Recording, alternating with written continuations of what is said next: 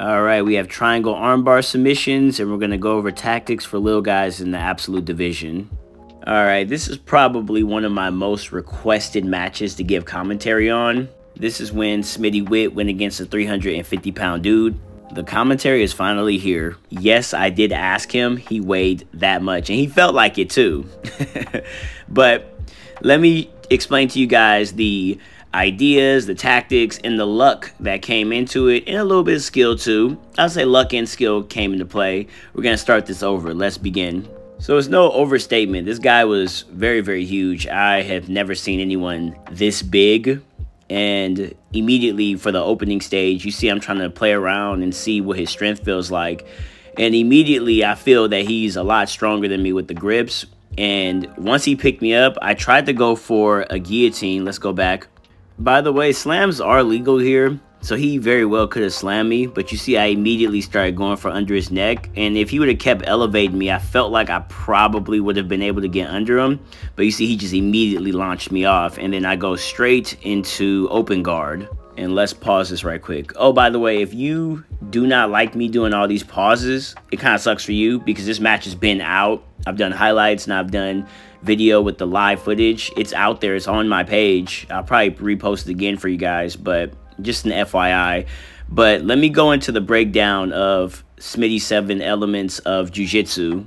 So for Smitty's 7 elements of Jiu-Jitsu, number 1 is the opening, which is who's going to determine who's on top or bottom. And once you get the determination of who's on top or bottom, that's when you go into number 2 and 3, which is strategy and tactics.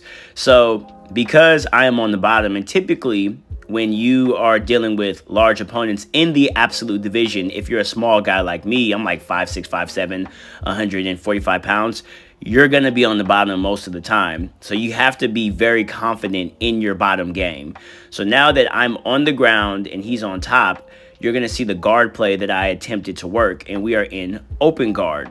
Now, I know it looks like to some people that we're in half guard, but I was playing open guard. I'm just letting you guys know that's what I was playing. I was trying to get my left knee across his body so I can go for a leg lock. But what I have never experienced was his belly was in the way. His belly was in the way. And I decided, okay, let me try to go for a close guard. And once again, his belly was in the way. I was like, okay, this is a problem. Let me try to go back for the leg lock. So now that I explained this, you can see the nuances of what I was actually going for. By the way, I actually jumped with him when he picked me up. I was trying to get to his neck. But understand there's different types of guards. You have close guard. For a big guy like this, clearly it didn't work. Half guard. Some people say half guard is really good. And an open guard. Right now, because I'm flat on my back, this is essentially supine guard. If you're sitting on your butt, that's seated guard. There's 2 types of open guards. And if you're small, like I am, and you're going against bigger dudes, I hate that I'm actually giving the game away for free because I know some big guys are going to watch this when they finally deal with me. They're going to try to avoid this. But you have to be consistently moving. I know it looks like I'm not moving a lot, but trust me, I am consistently moving. I'm trying to make sure he doesn't settle his weight on me. That's the problem. A lot of small guys, when they deal with these large opponents, they sit in one spot. You cannot sit in one spot. You cannot settle. And that's what I was doing right here. And open guard, in my opinion, is best for these really, really large opponents. So here we go. This is where he messed up at. Here we go. Let me go back to it. So the reason why I like open guard as a small opponent is I'm a very sensory person. I can feel everything you're doing. And you see he tries to leap over and I trap him back with my left leg. But with my right leg, I feel that his hand was posted on my shin, and that's really slippery. So I immediately pushed that off. And I believe he probably thought I was running from him, but I was trying to suck him into a triangle choke. Not trying to be cocky. I feel like at this point, everyone knows I love triangle chokes, but I don't think he knew who I was. And the fact that he kept going for it, I mean, typically as a smaller person, you're not supposed to triangle choke large opponents like this. But you see, the moment I started reaching for my shin, if I could grab my shin, this is what I was thinking. I know that I can triangle choke this man. This is exactly what I'm going for. Because right now we're in a 1 in, 1 out scenario. But the moment I grab that shin, that is known as a trap triangle. And you're going to see the moment I grab my shin, at that moment I was thinking, oh my God, I can probably triangle choke this dude. And then here we go. You're going to see I reach over and then I grab my shin. And oh, yeah, this is when I was like, this is going to be epic if I can actually triangle choke him, because this is breaking the rules. Now, one thing about big guys, and I know the more I get famous or whatever, known, it's not going to be the case anymore. They're very overconfident. I'm sorry, big guys. I use this against you guys.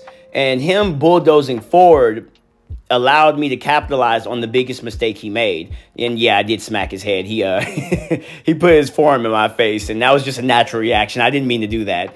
So let's continue from this point on. I felt his overconfidence. He probably felt he could stack into me, but where he messed up at is, look at his elbow. Let's go back. This is where he messed up at. So like I said before, I'm a very, very sensory opponent.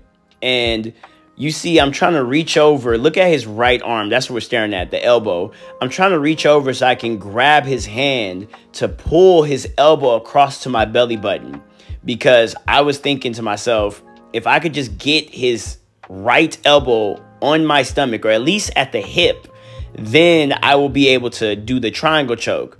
But instead, what he does is, I believe he gets a little maybe irritated, and he starts moving for me. Now, there's going to be a moment in time where you're going to see he's going to post his left arm out.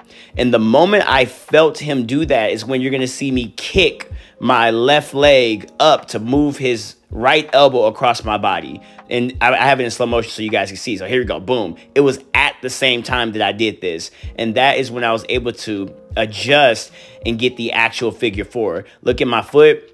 You're going to see it go across, and once it's stitched up, look at that right there. Boom, my foot stitched up. I immediately went for an armbar. Now, this is my first time doing a triangle armbar. Well, it was my first time doing a triangle armbar in competition. I do it all the time at the gym. I teach it to the white belts in my gym. I usually say the slogan is, when the triangle fails, the armbar is there. And I gave him no chance. The moment I stitched up that triangle choke, while he's being choked, I immediately was trying to break his elbow. That's just, in my opinion, you should give double whammy. That's all I can say.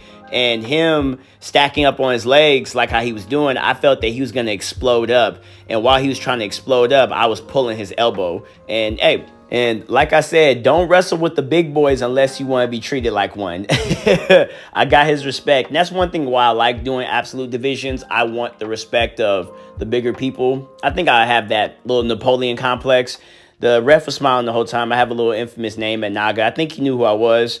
And yeah, that's what happened. I will actually let you guys see the full video now without any commentary. So thank you for watching.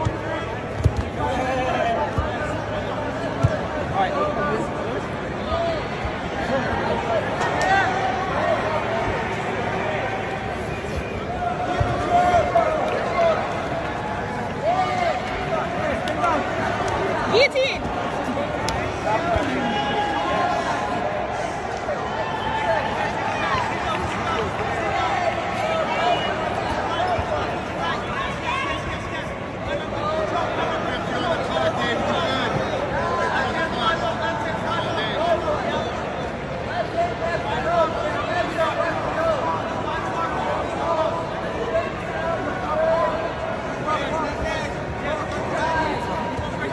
Smitty, get your frames back in.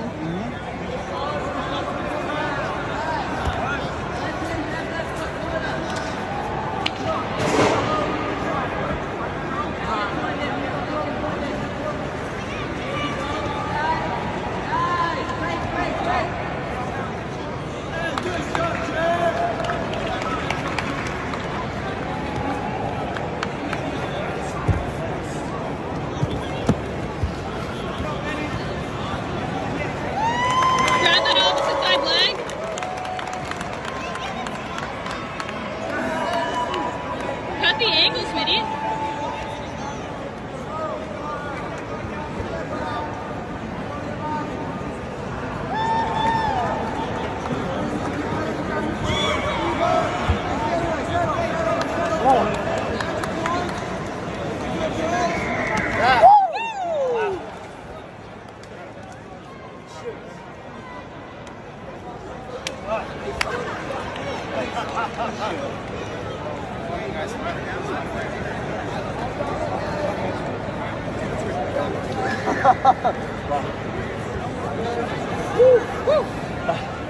Thank you.